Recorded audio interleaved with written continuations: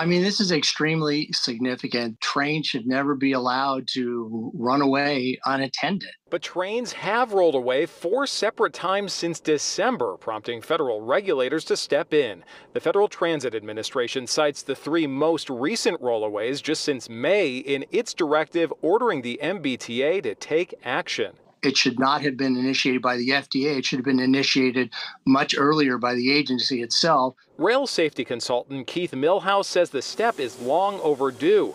Now hundreds of workers will be required to attend a safety briefing before operating or securing disabled cars. It seems it would be standard operating procedure. They should already have that training, but unfortunately, a lot of things slip through the cracks. The T says it has been complying with safety directives laid out by federal oversight officials earlier this year. And in a statement, the MBTA says it is committed to providing the training and tools necessary for employees to create and maintain a culture in which safety is prioritized. Even one time is unacceptable, but when you see a pattern occurring and you see nothing being done that remedies that pattern, it's of great concern.